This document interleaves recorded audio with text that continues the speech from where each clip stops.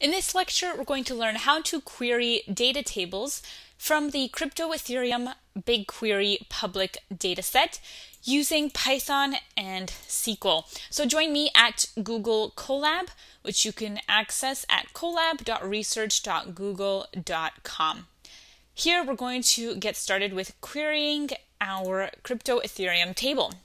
So we are going to import the pandas library and then grab a data frame by using pandas.io.gbq.read_Google BigQuery. Here we pass in our query as a multi-line string. As well, we're going to need to pass in our project ID, which we can create over at the Google Cloud Platform. And the dialect, we are going to use the standard dialect for SQL.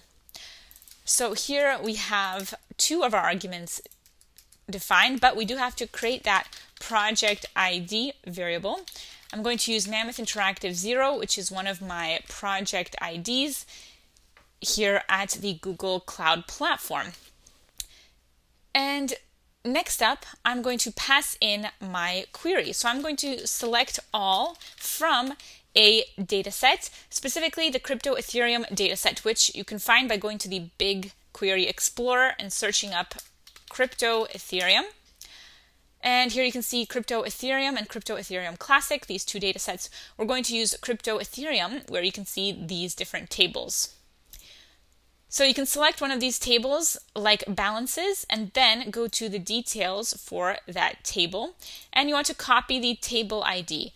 Then the table ID is what you pass in as your table name. We can also limit the query to the first 10 entries. Then we can run the code cell and allow for the runtime to initialize and connect. We'll be prompted to authorize Google Colab to access BigQuery. So you have to click this link and then enter the authorization code. Make sure that you authorize the app with the same Google account that you used for the Google Cloud Platform when you created the project. Otherwise, the Colab will not be able to access the project. Then you can paste in your authorization code and the query will be performed. You can check the results with the dataframe.head function. We get the first 5 entries returned. So here, remember, we only queried 10 entries from the balances, which gives us the address and the Ethereum balance in Wei, the smallest denomination of Ether, for that table. We can also query other tables from the dataset. We just have to pass in the table ID for the table that we want to get. So this is how we can query our balances. Now, let's modify the query and find the top Ethereum balances. So I'm going to copy my code cell. We don't have to redo the imports and the variables, but let's call our query with a slight modification. This time, I'm going to find the top Ethereum balances. So for that, I add in a line that says order by ETH_balance. So I'm going to order by a column, and we're going to order in descending order. So this time, instead of just showing us the first 5 addresses, we're going to see the top 5 addresses because we're ordering by their balance in descending order. We can run this code cell to execute the query. And then we can call dataframe.head to inspect our results. And this time we'll see the top 5 addresses because the head function returns the top 5 rows. And we can see the Ethereum balance for that address. So these are the highest performing or the most volume of Wei in an address. These are the richest addresses. So that is how we can query the Crypto Ethereum dataset, specifically the balances table. Coming up next, we're going to learn how we can query other tables in the Crypto Ethereum dataset. So don't miss that next lecture. In this lecture, we're going to learn how to select Ethereum traces by date using the Crypto Ethereum dataset from BigQuery. So previously, we saw the Crypto Ethereum dataset and we inspected and queried the balances table.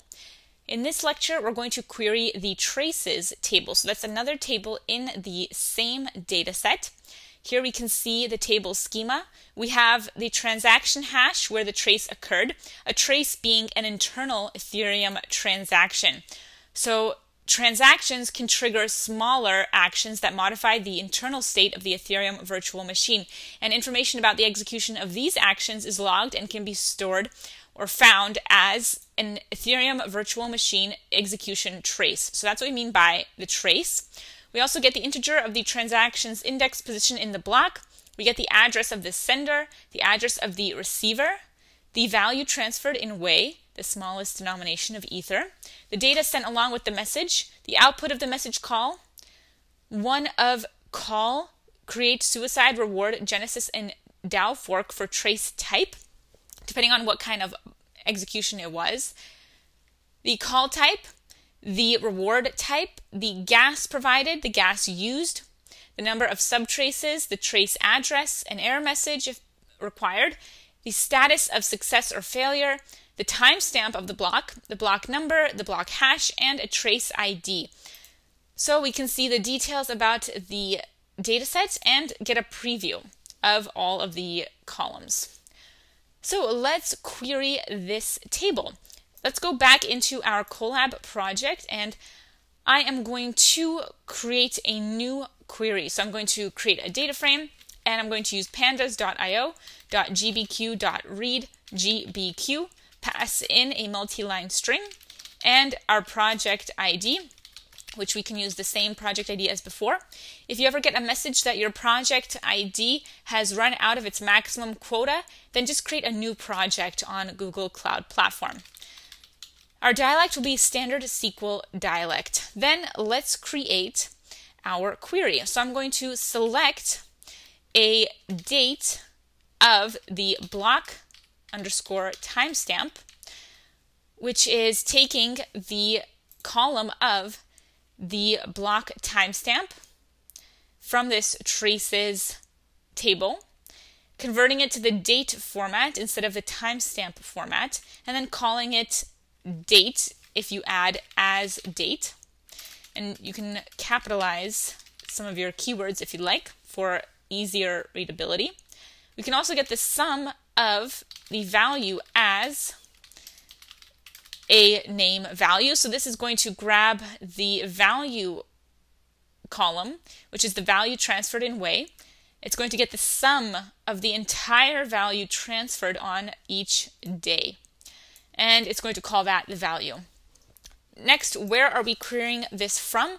We're querying from a table, so we go to the details of the table and we copy the table ID and we paste the table ID in as the name.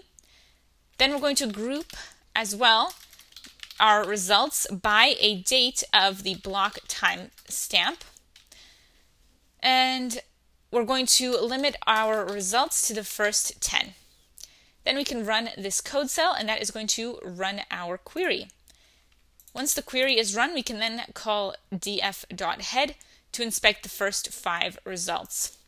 And we get our first 5 results where we have the date followed by the value on that date. So this is how we can query the traces table.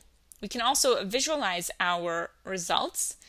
So for this, I'm going to create a new code cell, and I'm going to import matplotlib.pyplot as pyplot for short. Pyplot is a popular plotting library for visualizing data with Python.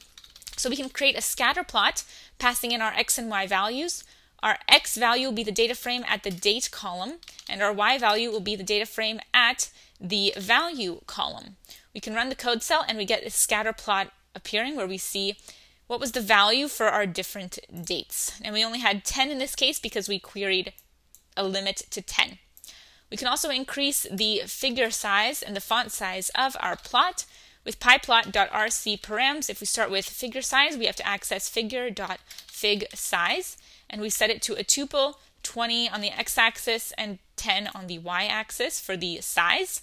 If you liked this video, then go to training.mammothinteractive.com. We have tons more content on blockchain, web development, machine learning, and much more. We also have a membership for just $19 a month where you can get access to our 372 course bundle and counting.